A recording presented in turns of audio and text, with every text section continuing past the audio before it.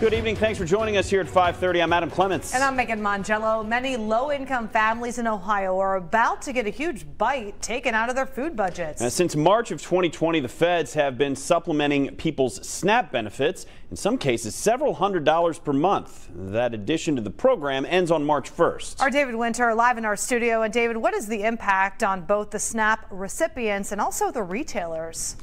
Megan, it just goes to follow that if you give people less money to spend, the places where they would have spent that money will get less as well. But before you start crying for Kroger, know that the impact on low-income families will be much more severe. We caught up with Sydney Merritz at the Free Store Food Bank, where she is spending the last of her COVID emergency SNAP money. She was getting $189 a month for food. That will go down to $92. That's a pretty big reduction. Yeah, that is. So what is that going to mean for you? I'm gonna have to get it from somewhere else. Come to the pantries or something. And Sydney is not alone. Job and Family Services says, depending upon your income and expenses, with the emergency SNAP benefits, some people may have been getting $281 per month for food. Beginning March 1st, that could go down to just $23. A family of three may have been receiving the maximum benefit of $740 per month for food. That could go down to just $180.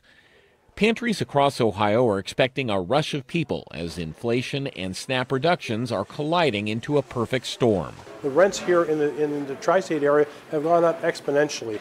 Now, and then you factor in ground beef has gone up 50%. Peanut butter has gone up 45%. So you add all those things in, and then you have the hit against the funds that they receive. And the Free Store Food Bank's president and CEO says the waves from that perfect storm will hit retailers as well. With the COVID emergency funds, the federal government SNAP program pumped nearly $120 billion into the economy in 2022, and the retailers who accept SNAP have felt the benefits. Before the COVID emergency infusion, 7% of their grocery store revenue came from SNAP money. Last year, it represented more than 12%. Retail consultant Howard Jackson says grocers will lose billions, but the bigger losses for chains like Kroger could come from lower-income shoppers leaving. So you could see, for example, business moving from Kroger, a traditional retailer, to maybe a lower-cost retailer, such as a Food City, such as a Dollar General. What they give me, I appreciate it, because they really don't have to give you nothing, but they do. Darren Hardy's SNAP benefits will go from $260 down to $160 as of March 1st. So if they cut me back off of what I'm getting right now, I don't care. I still got something coming in where I'm able to eat. I just have to be more choosy about my situations and what I want to eat.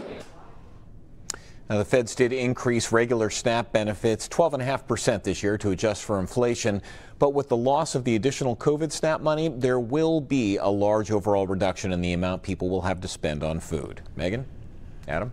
David, thank you. In Hamilton County alone, there are 100,000 people who get their food with SNAP money. Half of those are children.